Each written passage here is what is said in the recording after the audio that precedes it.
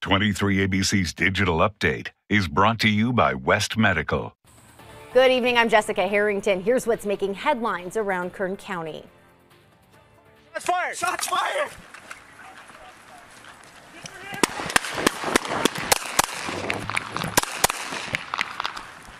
Unit 4998! The Bakersfield Police Department releasing a video including part of a 911 call and edited parts of body-worn camera footage from an officer-involved shooting that happened on November 10th.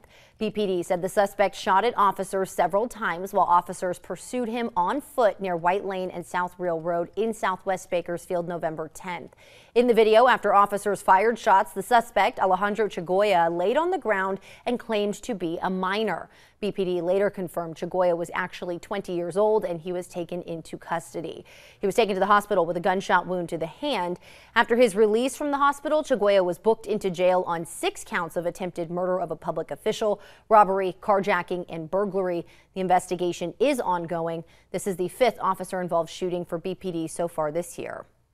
New legislation, if signed into law, would require law enforcement officers in California to be 25 years old or have a 4-year college degree.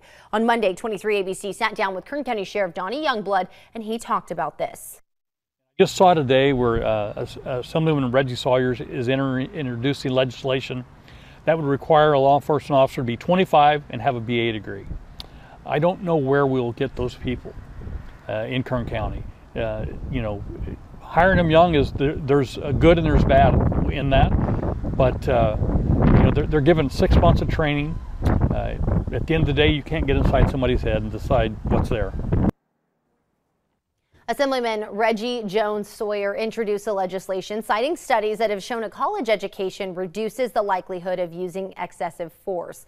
There is concern that the legislation could eliminate candidates who don't have the same access to a 4-year college degree, as well as minority groups and those who live in underserved communities. Jones Sawyer believes if the number of first-time use of excessive force decreases, we will see a larger decrease with repeat offenses by the same officers.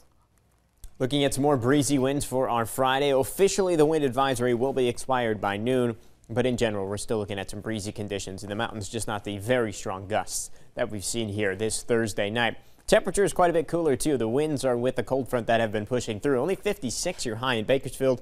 Overnight low is chilly as well, below freezing for parts of the valley. Really kind of chilly all across Kern County for tomorrow. And even into Saturday, a little bit on the cooler side. Just a tiny chance of a couple of raindrops on Saturday. Really, I think most of us are going to stay dry. It's actually not until late next week where we have a more legitimate chance of picking up some rain. That'll be coming next Thursday. 7-day forecast here for our mountain communities, showing not only that cooling trend and the rain, late in the forecast, but several rounds of breezy conditions as well. That's your latest news and weather update. For the latest news anytime, be sure to log on to our website, turn23.com.